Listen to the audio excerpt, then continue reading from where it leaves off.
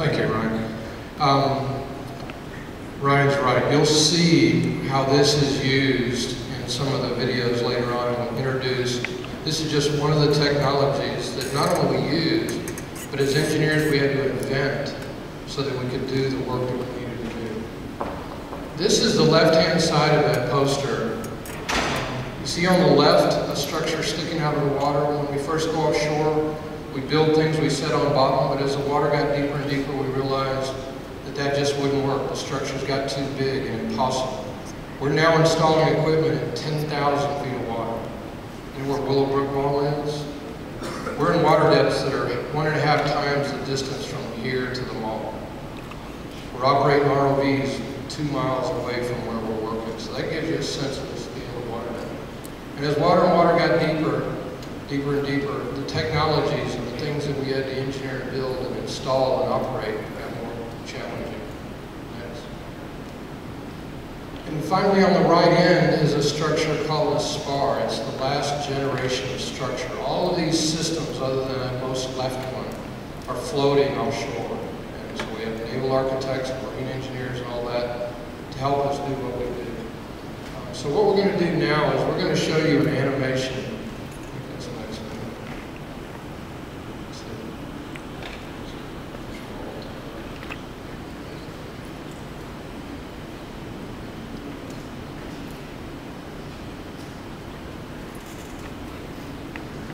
What this is an animation. We've turned the sound off, and I'm going to get out of that light. I'm sorry.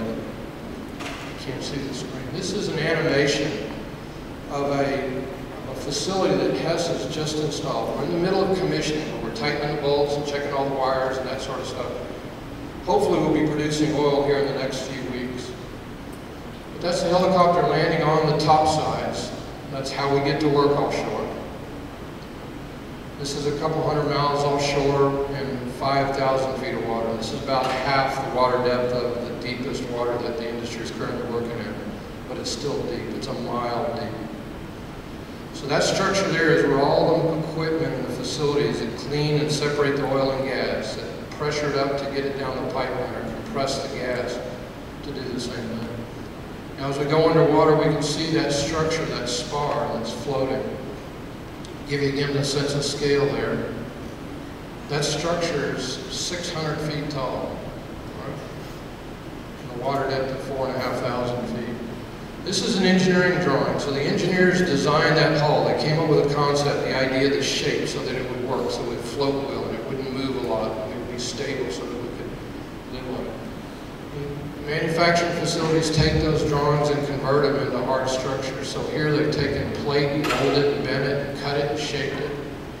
Mechanical engineers design that. Civil engineers get in the middle of the structural shape. Metallurgical engineers select the materials. So we have to build it. And this is on the coast down in Corpus Christi. You see that little cutout there. So the first thing we do is get a civil engineer to build us a dry dock. So that's basically a big ditch. And then we fill the end in by the coast and empty all the water. And then we build each of those sections up in that dry dock. So we build one section at a time, that thing that you saw being assembled. Lift them up, weld them together, and then we end up with a whole structure. But to give you a sense of scale, that ring is 85 feet in diameter. That total structure with all of those rings welded together is 30 million pounds.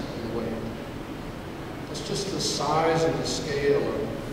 So just the structure, those supports that just hold it in place is a major engineering task. But it's cool, it's high tech. And one of the neat things about the oil industry is, how many times have you been to Brazil, Peter? 3 times. He's a year out of college. Our industry provides enormous opportunities, worldwide technology. And then as you saw there, we dug the dirt out, we flooded it, dug the dirt out, and now we're living. So now we have the top sides, and we have to build that. And that was done over in Louisiana. So all that structure has to be engineered, the whole configuration, the plumbing, where all those pipes and what they do and how they clean and pressure and test and measure and separate and treat the oil and gas so that it can be sold and used. It has to be engineered first, and then the structure that does that is engineered. And then people have to engineer how to build the structure, and then they have to build the structure. And those cranes is an engineering marvel. And making 8 cranes work together in synchronization is an unbelievable task. When if one lets down, all hell breaks loose, excuse my French. And so those structures are just built up one level at a time.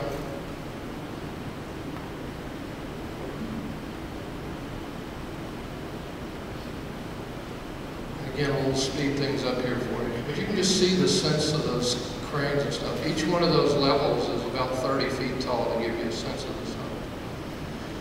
So now we've got to install the pipes, the things that connect the wells to the platform. First of all, we have to drill the wells. These wells are just a measly $200 to $300 million each to drill. It's no big deal. So imagine making a mistake drilling a well like that. That has to be engineered, an engineered well. So the wells are here. This structure, we're installing the pipe. There's structures, they're called plets, pipeline end terminations, and you'll see a video of those. And then those pipes are laid on the bottom. And in this case, we just laid it all the way on the bottom and left them there for a bit. Now we have to get that spar, that big floating thing, to stay still. And so we run a mooring system like a boat, but it's a little bigger. The polyester rope's about this big around, and the chains are about like that. And those are called suction valves. Imagine taking a Coke can and chopping the top off, and then shoving it upside down into the sand, and then letting it sit for a day or two. Now try to pull that can out of the mud. That's what we use. It's more effective than an anchor. Somebody had to.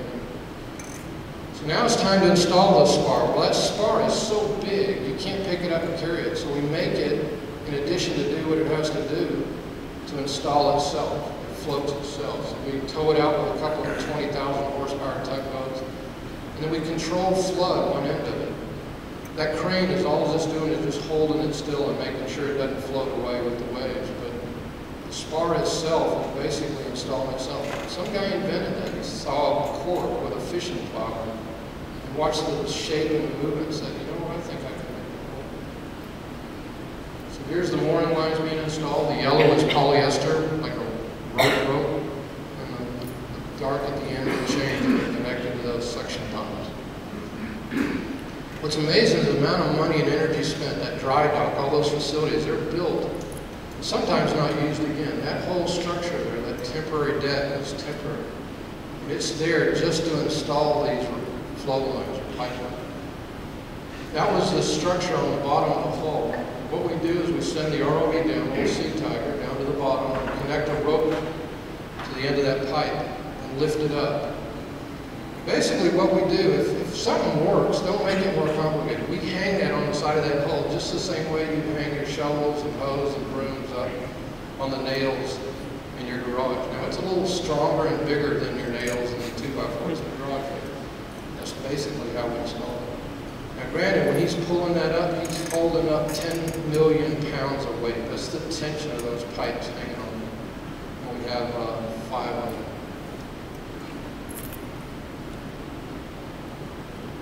Now we have to install that topside. Well, that's not going to float. It's a bunch of structure and stuff. So we actually drag it on no bars, no bearings, no wheels. It's dragged on skids. Again, PSI, if you engineer a system, it'll work. So that barge is a complicated barge in that you have to move water around. So as you drag it on, it doesn't sink one in and comes at the tip. And that's another engineering marvel. So now we remove this temporary deck. And we bring out a little crane to help us pick that topside up. That crane has got 2 7,000-ton cranes on the end of it, each of those. So 14,000 tons. How much is 14,000 tons? Those 2 cranes could lift all of the cars parked at Lions Stadium at once. So it solved a lot of parking problems by that time. Do you guys want to add some words? Or?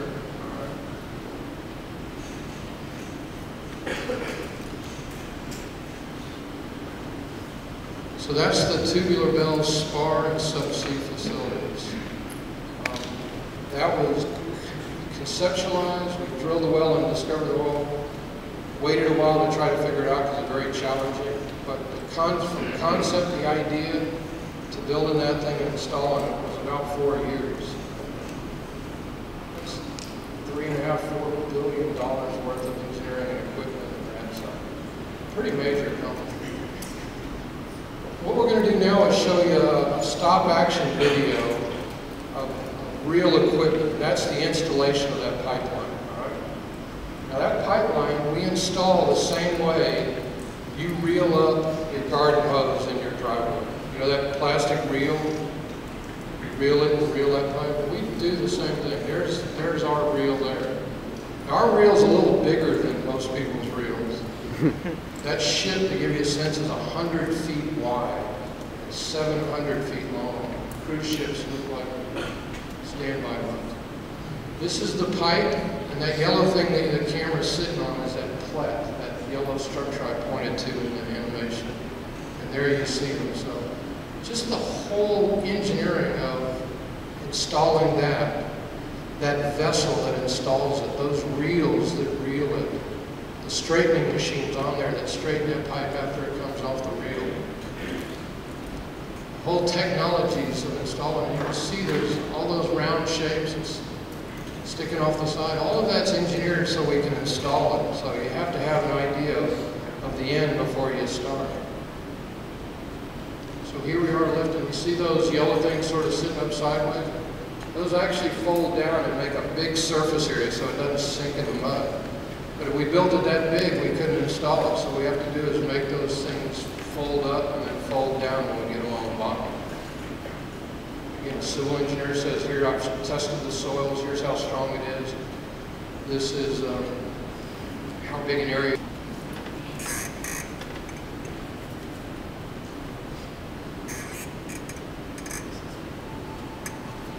All of these equipment, all the hydraulics, all the gripper systems, the pipe itself. A lot of times the equipment we install in deep waters, the highest load, the most stresses and strains it ever sees is just getting installed. Once it's installed, its life is almost easy other than the corrosion and the life that it lives. But a lot of pipes and equipment is designed as much for getting installed as working once it's there.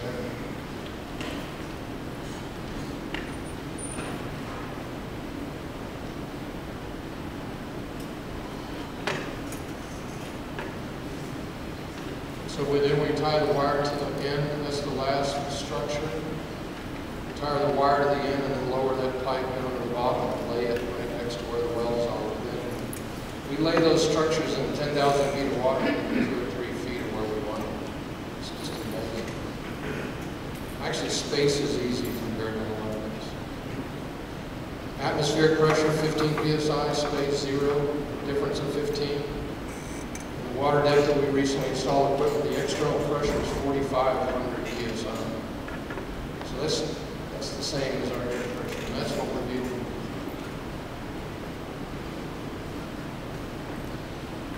With all that fancy equipment, we get guys out there with grinders to cut pipe too, so it's amazing the mix of technologies.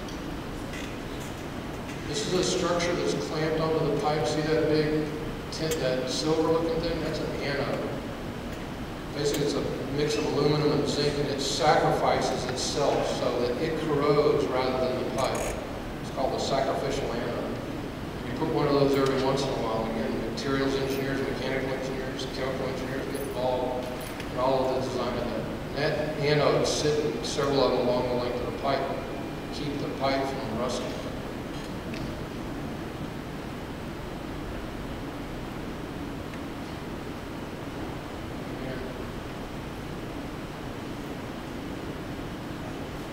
So that's meant to represent a bunch of engineers coming together, working together, not in silos, not on their own little thing, but as teams. If we tried to work independently, we'd never get anything done. We take all the basic principles, we take our passions. I'll just share with you while this is finishing. There's multiple tracks in the engineering field. There's the scientific track where you're studying basic concepts and fundamentals and laboratories and stuff, and that's great. Then on the other end, there's the practical guys, the guys that install things with hammers and make it work. And then in between, there's the technology development and management and all that. And there are all of those aspects in engineering. And one of the things you need to do if this is what you like, and I think this group has already said that. Go find out what your passion is. To get a PhD, to learn the science and the technologies of microns and metals and electrons and all. Or is it just getting offshore and getting dirty and installing and building stuff and being responsible to the big stuff? And that's a decision that you guys need to make. You guys want to speak to this, or you want me to? So that sample that we passed around, that's actually the high point of that school on the past.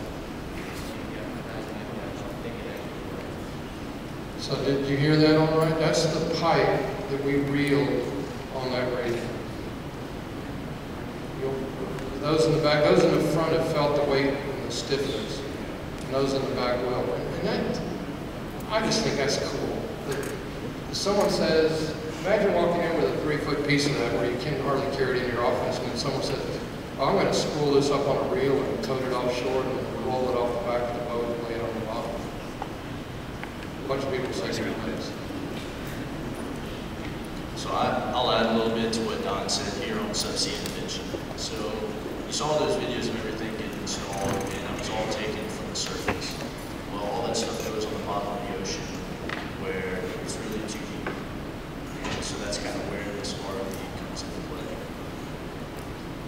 So basically the ROV is your way to look, touch, and feel SubSea. Okay, so here's, kind of jumped ahead of myself, so here's the various intervention methods that we have. We have scuba divers, which is kind of the oldest technology. I'm sure all of you are familiar with scuba divers. There's an atmospheric diving suit, which is basically a giant metal cage that goes around the diver to prevent that 4,500 PSI that Don talked about from affecting the diver.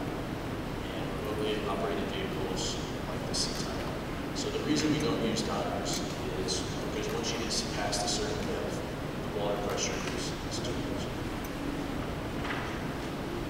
So here we go. Here's, you can see there on the right kind of a scale on what's possible as far as diving goes. And you can see that saturation diving gets you to 1,100 feet. That's the deepest you can go without the atmospheric diving suit protecting you from the pressure.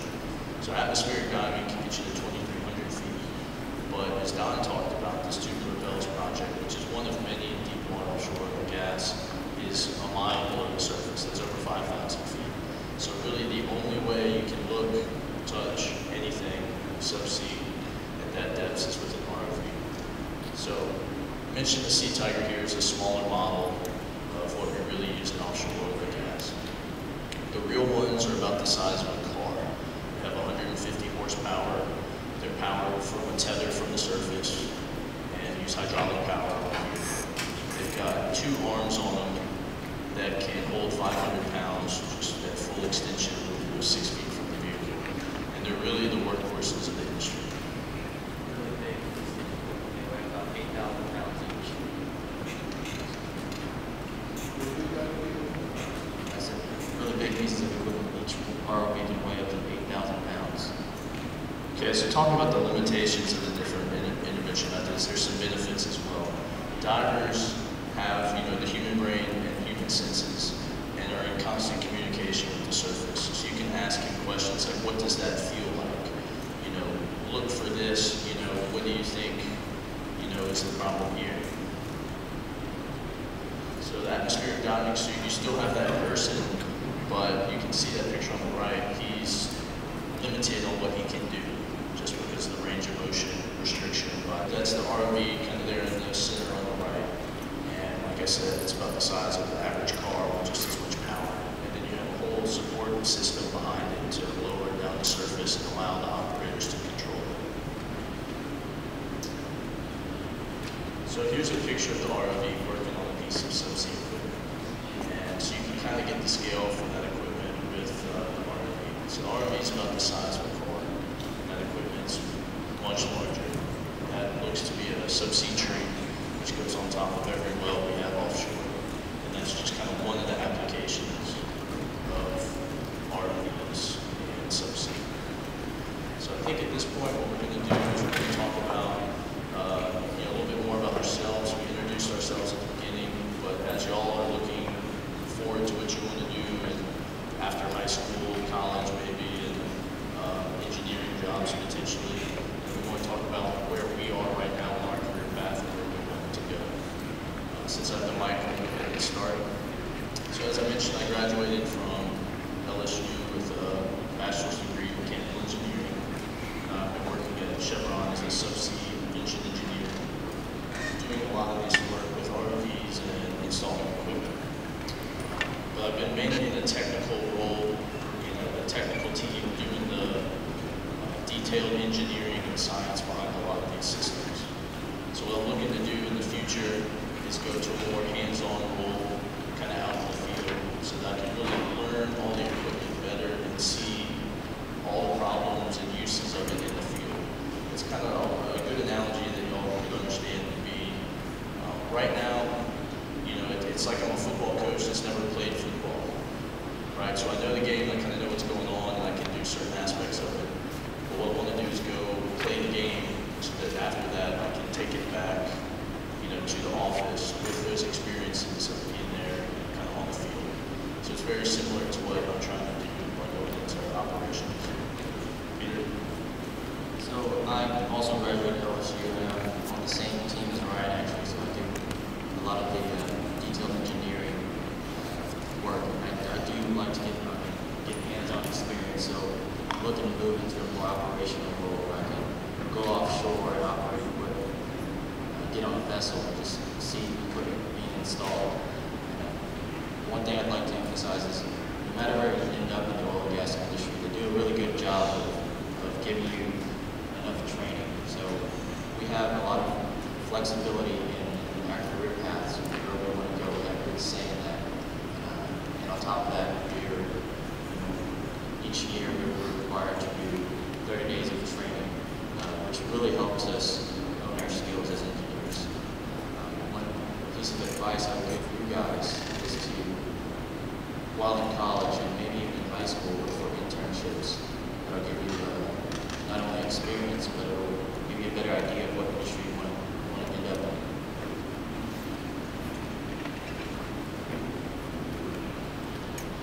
And then I'm the old guy. I graduated from Sharpstown, like I said, in 1974. I went up to Texas A&M. I didn't know there were other options for engineering. I worked my way through high school and went for that. I entered the co-op program, which is a program where basically you work every other semester to both learn and be educated and work, but to pay for things. And it was there that I discovered the oil field and discovered the manufacturing companies that built the equipment for the oil field. So when I graduated, I went to work for one of those companies, and I went to work in the biggest boom we had. It was 79 to 81. And we were just, the business was just taking any engineer they could and throwing them in any spot. And it was an amazing time. We got to learn hands-on. The negative, though, was my boss asked me to engineer a piece of equipment, and I asked him what it was for, and he said, well, go ask that guy down the hall. And I went and asked that guy, and he said, he gave me an answer, and when I did a little homework, I realized he didn't know either. That's how booming it was. So what I did is I made the conscious decision to go from a manufacturer, a company that makes the equipment that's installed on the bottom of the ocean, to go to work for an oil company, because they're the ones that own it and run it and live with it and use it and that. And I said, I'll go do that. I'll learn about it. I'll go back to the manufacturer. I'll be the most valuable employee they ever had, because I'll be the one guy that everyone goes to. How is this used? Why is it used? What's good about it? What's bad about it? That sort of thing. Well, I went to work for Conoco, and then the biggest bust in the industry hit. So rather than go back to that manufacturer, I held on for dear life. I entered the project part of the oil business as opposed to the drilling part, and have maintained that kind of job. So I did one project after the other. I've lived all over the world. I've worked all over the world. My children have been educated all over the world. I've got to experience lots of things and be responsible. Where I am now in my career, I moved to HESSC a few years ago because of the opportunity. I'm now in a central technology role. So rather than being totally hands-on, I'm hands-on from having already been hands-on. So I'm the guy that's part of the reviews when we do projects. We stop on a regular basis and say, are we where we should be? As an engineer, can we install it? And I'm the guy that asks those difficult questions, for example, and said, how are you going to move it? How are you going to install it? How are you going to add to it? How are you going to maintain? All those things that when you're in the middle of it. And then I help develop new technologies. I look at where we're drilling and exploring and where we might need new equipment in the future, and then go and find companies that do that and make sure my company is ready and knowledgeable about that so they can do it. So my career evolved from equipment supplier to user, and now I'm back from living in the project world, living offshore, to now I'm in this advisory position. And all of those options are open to you. And as Peter said, the training, I mean, these are two guys a year plus out of school, and their company says, please go share what you know with the world. I mean, there's not a lot of industries that would let two guys take half a day off on pay and come here and do this. It's the attitude of our industry, and I'm not trying to sell it as though it's better than anything else, but I just want to make sure you have a fair understanding of what is in fact out there. So I guess with that, that's us. We're happy to answer any questions. We have the SeaTiger here that is drivable. Now this is in its stage mode. We've got some wheels and stuff on it. These guys, as a senior design project for the foundation, built a trailer-mounted tank. Holds 1,400 gallons. We normally throw that in the water and it swims around and does all sorts of stuff. But if one of you guys, I don't know how we pick. I'm sorry? Yeah, for the first one that asks a good question, you can come up and fly it if you want. And then, but open to any and all questions. To any one of the three of us. Yes, sir. I have a question. Okay, so you said whenever you put the wires in and you set them on the ocean floor, so it holds up the place at once. How do you keep the fishes from not eating it? Well, the question was, how do we keep the fish from eating the wires and stuff? Well, it's all material selection. I mean, we'll use coatings. When you say fishes, we'll use certain coatings on the hulls and stuff to keep barnacles and bugs and stuff. We do a lot of cleaning and that sort of stuff. But mainly it would be selection. Now we have a case where we offload from one floating ship-shaped thing to another one, and the hose we use floats. And I have a picture of a swordfish stuck in one of those hoses, so you never know what might happen, but it would probably be for material selection. Yes, sir. Do you have anything to do with the drilling, or is it just laying the pipe? When I went to the Conoco, I went into drilling, and drilling basically does the vertical work. They drill a hole and line it with steel, and then they put pipes inside it, which is called completion, and that's how we manage the oil and gas coming out, or the water going in. A lot of times we inject water to keep the pressure in the reservoir up, so the oil will keep flowing.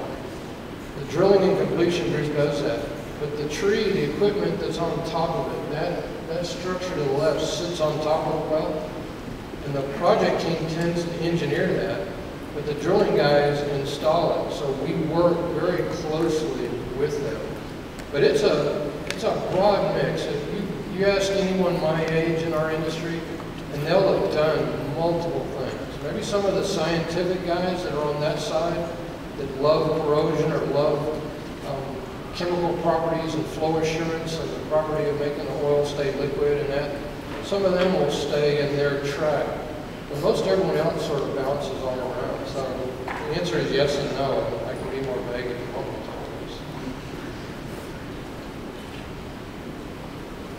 Oh, who was next?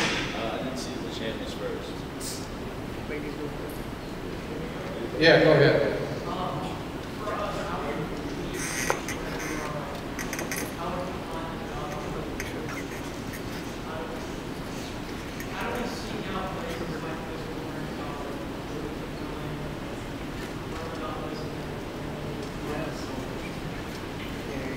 Okay. How do you seek out places like this when we're in college? Right, so the question he was asking was basically, you know, as high school students, what can you be doing to prepare yourself and seek out jobs in the subsea industry like we've written about. And, you know, really there's a lot of things you can do because there's a lot of things that go into being a subsea engineer. There's some of the obvious stuff we've talked about, like math and science, and those kind of form the background of your engineering degree that you would go into in college. There's other ways to get into the subsea industry besides an engineering degree, but you really have the most options available to you with an engineering degree from like university. So work on a strong background in math and science, but it's not just math and science. It's writing and communications and dealing with people as well. Because, you know, on a project like Tubular Bells that you saw the animation of, there's hundreds of companies with thousands of engineers all working on that together. And they all kind of interface and overlap with what they're responsible for. So I guess kind of on a personal level, I can tell you kind of where I went. So in high school, I worked in kind of retail jobs. I worked at the Lowe's hardware store in the lumber department, kind of helping people learn how to build projects and plug things to people and interfacing with people. And I credit that with a lot of my ability to talk to people on the job. There's other things I did in college, like go-to presentations that companies give on campus. There's usually free food involved, so you really can't lose. And so just learn about the companies, and primarily a lot of the companies I saw were talking about drilling. And I was like, okay, that kind of interests me, but what's that equipment that they keep showing in these pictures but don't talk about? I want to learn more about that. So I researched it on my own in college. And the biggest thing you can do in college is what they call internships or co-ops. And that's basically your summer job is aligned with your career path. So a couple of examples that have nothing to do with subsea engineering that I did was I worked in an environmental engineering permitting office. So I did permits submitted to the state and federal government on pollution emissions and things like that. And that was really just a stepping stone for my next internship, which was working at a chemical plant in the maintenance department, dealing with all the equipment and things like that. And I used that as another stepping stone on my resume to get towards Chevron, where I internship. Did an internship there, and they liked my work, I liked them, so they hired me full time, and that's kind of how I ended up at Chevron where I am. So I hope that's probably a lot more detail than you were expecting, but I hope it answered your question. Here, Peter's got some more to say. See, I'll show you guys how I got into oil and gas. Up to junior year of college, I had no interest in going to oil and gas. I had no reason why. I guess it's just the way the media portrayed it, you know, I just avoided it. My summer year of junior semester, summer of junior year, I interned as an air separation plant. Had nothing to do with oil and gas. Senior year comes by, and SubSea Foundation comes along, sponsoring a senior design project related to oil and gas. And that was to build the SeaTiger exhibit to use it for events like this. And just from there, the year I worked on this project, just opened my doors to an industry that I had no idea about. The details that went into, you know, just producing oil and gas, and that's really what interested me. Another piece of advice to add on to what Brian said earlier was in college, every semester you'll have a career fair. My advice would be to just, even if you're not looking for an internship, go to learn about different companies, to learn about what they do. More importantly, learn how to communicate with recruiters. You mentioned earlier how you traveled to Brazil. Does being in mechanical engineering require a lot of traveling? So that's very flexible on your preferences. If you want to stay in an office, you have the option to do so. I would say it's a lot better if you're more flexible. Although with the oil and gas industry, you know, there's plenty of positions for everyone, so that if you want to stay in one place, you can. If you want to travel.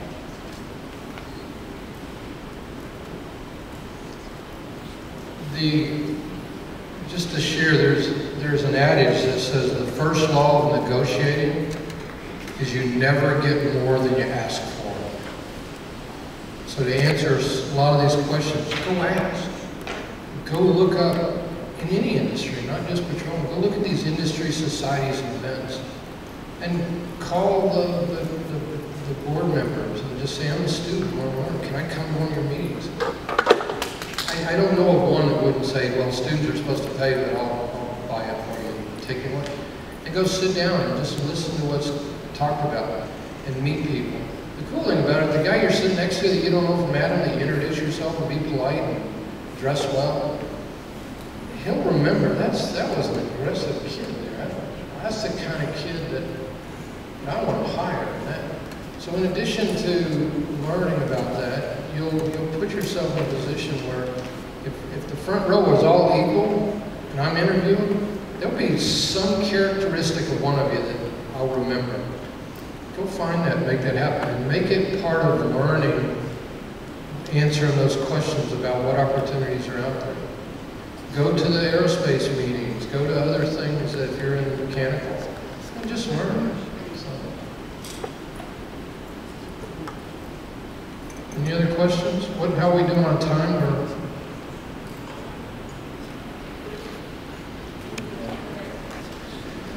We have a website called SubSea-tiebackfoundation.org. Go there. We're doing some updating. We've had some membership change and some of that. But if you have any further questions, contact us. You can get us through the advisors here at the school. And I guarantee any of us will be more than willing to talk and share. Also on Facebook, so just search for SeaTiger, SeaTiger exhibit, or just SeaTiger.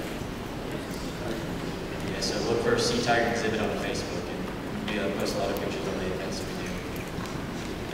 And what I'd like to do, I just want to close and reinforce what Ryan said. Though this is a technical sort of group, engineering bias and stuff, if you invent something and can't describe it or write about it, converse with people, or connect with people to learn what they need, I'm not hiring them. Me, not Don, me, the industry. I mean, do what your parents said and study it all. Learn well-spoken English. Learn presentations. Do a good job. Go to Toastmasters. Take some classes. Learn to write well. Learn political science, not to be an expert in it, just to be able to, at lunch, when the president of the company walks in and he's talking about it, you can join in that conversation. But don't think that you can be a success by just being the best at engineering or math or this or that. Be as well-rounded as possible. It'll only be to your benefit, I promise. So is that us?